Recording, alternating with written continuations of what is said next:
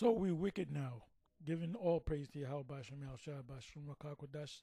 Shalom to the hopeful elect, the 144,000 out there. Shalom to you all. This is Chicago Palestinian attack, Wi-Fi Israelites. What really happened? We're wicked because we said that what they did was wrong, which what they did do was wrong. You know, a situation like that where you got to protest, people are look. There's going on 10,000 Palestinians that had died inside of a couple of weeks, so they're ready. They're looking for blood. All right.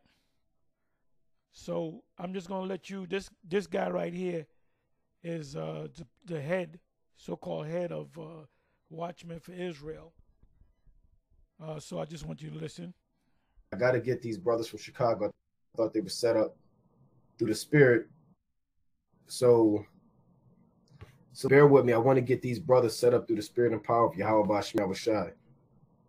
Right, Salakia, real quick.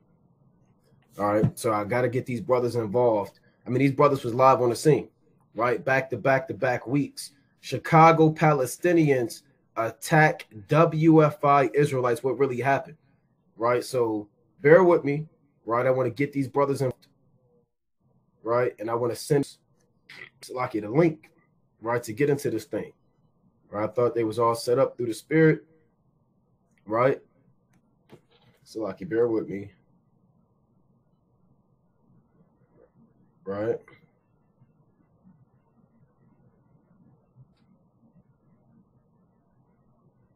Salakia.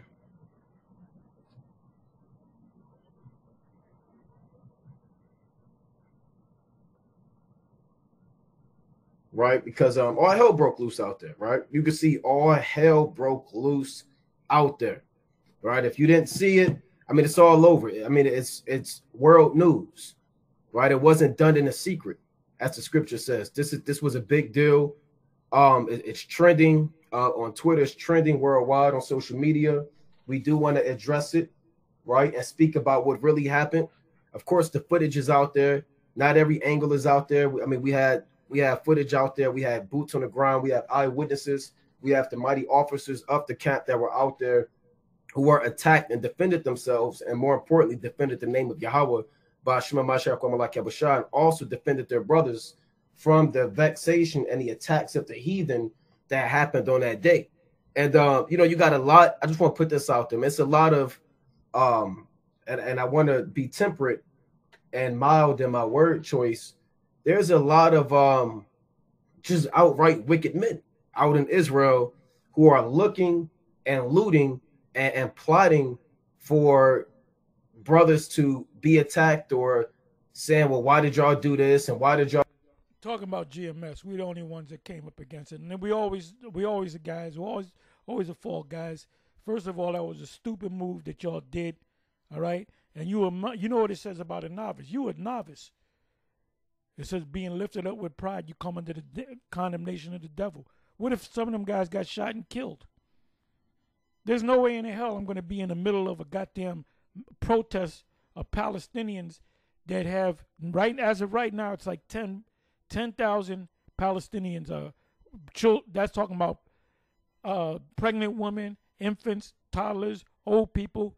That's a genocide right there that's going on in Gaza. That's a genocide. So of course they're upset. And here you are cursing them out, saying Allah ain't this and Allah ain't that. What you should have did was packed up and just go someplace else. It's just that simple. The scriptures say the man of the Most High must not strive. So you cause that situation. When you go out there, if you go out to a motorcycle gang, the Hells Angels, there's about 20 of y'all and there's about 150 Hells Angels. Are you going to go out and call them a bunch of devils? And nah, the scriptures say be wise as serpents and harmless as doves. So that was a stupid move, man. Even King David fled from the enemy when the enemy had the upper hand. Read that in the scriptures. Even King David fled from the enemy when the enemy had the upper hand. So you got to be wise in your doings. So he's talking about us. because we're the only ones we're the four guys. We're the only ones that if we see something, we're going to say something. The same thing with ISUPK and IUIC having that rumble. If a GMS camp was there, whether ISUPK came after or before or whatever, we would have packed up and leave and go someplace else. What does it say in Matthew 10? You start from the 5th, 6th verse, 7, 8, going down, around about the 9th, 10th verse or so. It says, if they don't accept your peace, then take your peace from them and shake the dust off your feet. You're going to tell Palestinians that are Muslim that their God ain't right? That's not our concern. We're not. What do you think? They're going to come around and believe in our God? We don't need them at other nations. Our job is to just teach the Israelites. Y'all do that. Why were y'all out there and y'all got carnal and y'all shouldn't attack them and y'all went and y'all, provoke them and first and foremost, you Negro, you make me sick, man. So he calling us Negroes. He wanted to say nigger. He really wanted to say nigger. All right. So y'all know this man is full of pride. Instead of humbling down, this man is full of pride. And he's a leader. I wonder if the light-skinned bigger brother is there with him or he left. I don't know. I don't know. I haven't seen. Last time we went back and forth with them was on the Karagma, the Mark of the Beast.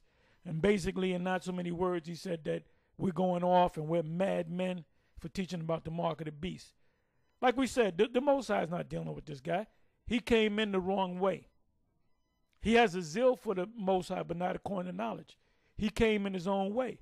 He didn't come up under ISUPK, GMS, IUIC. He did come out to the camp, and saluted us and all that. But what we didn't realize that he was also dealing with Zabak. So you compare GMS and Zabak, we teach slightly different things. Number one, the Cornelius thing. Number two, the MOTB. All right? So it says in St. John the 10th chapter, speaks about coming in some other way. You didn't come up under men that were in this thing before you. You listen to this, just like any other group out there. You listen to some videos, you listen to some IUIC videos, GMS videos, some Bach videos. You might go out. This is what happened with FOPI. What did FOPI do? They went up under the HODC. They broke off from the HODC. They disappeared for about a year and change, a good year and 3 months, I would say, maybe a year. Then they came back on the scene, and the doctrine was totally different. They said only black people are the 12 tribes. So this man is full of pride.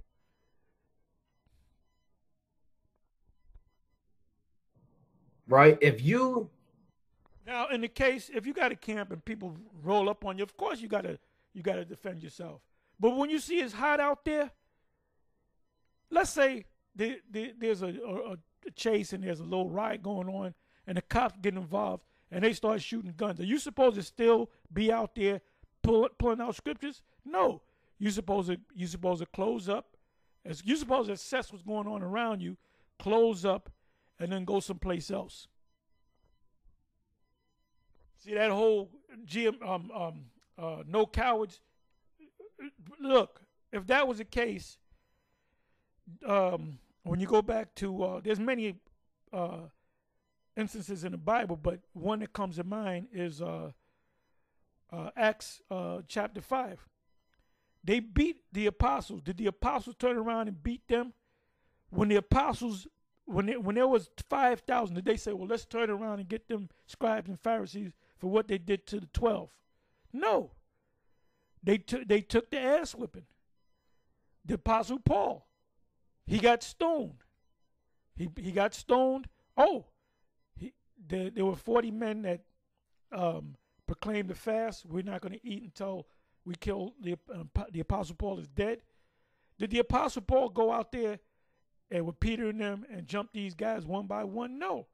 The apostle Paul, he even had to duck them. He had to get it. There was like a second floor, third floor, whatever, and they had to pull him down by a basket. I'm not going to go to the scriptures. You know what I'm talking about. All right?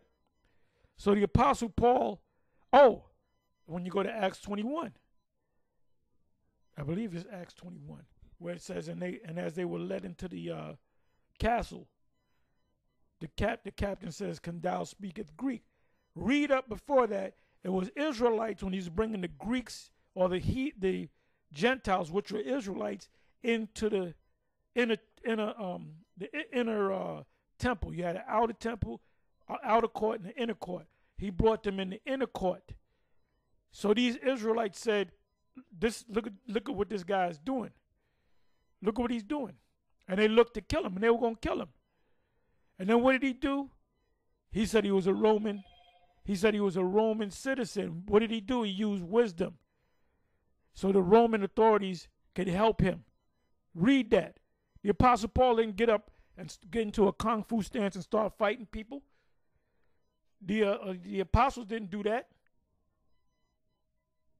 So it was stupid. You see you see shit hot. You see shit hot, right? You know, you don't quote scriptures like them Palestinians gonna wake up. They ain't gonna wake up. First of all, they're heathens. The scriptures clearly say, "Be wise as a serpent and harmless as a dove." What does it mean by harmless as a dove? If you see a dove and you run after the dove, what is the dove going to do? The dove's going to fly away. We are sheep in the midst of wolves. The Palestinians were wolves. We were sheep in the midst of wolves, not fighters, not killers. What does a wolf do when it catches a sheep? It tears the sheep apart. So we're to take the low road. We're not here to get into rumbles to show how tough we are. But that's done because you guys are young. And you came in the wrong way. You didn't come in under no authority. The Apostle Paul came in under authority, man. And he was over them. He was learned. He was an expert in the law. And guess what? He came up under the apostles. So what the hell are you talking about, man?